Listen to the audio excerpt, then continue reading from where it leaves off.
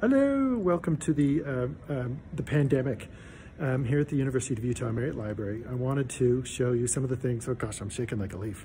I wanted to show you some of the things that you might be interested in particular, wireless access, so you don't have to come in here in the library. First of all though, we do have a huge computer lab, and I remember showing you this on the tour. There's hardly anybody here, so if you wanted to distance yourself, it's easy to self-quarantine here. It's not a big deal.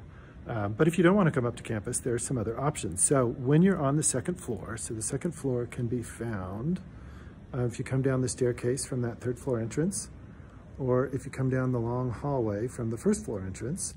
What we're looking for is the Knowledge Commons. So you can see the Knowledge Commons is the help desk that I showed in that tour. When did we do that tour? At any rate, here's a couple things that you should be aware of. Things that you can check out. This one right here is a wireless hotspot.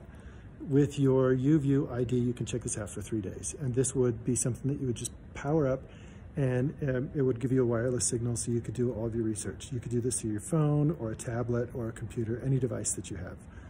Second thing that you should be aware of is you can check out laptops. These are 24-hour checkout. So if you really have to do some hardcore work where you need all the production software, it's typically on these laptops, and you should be good to go.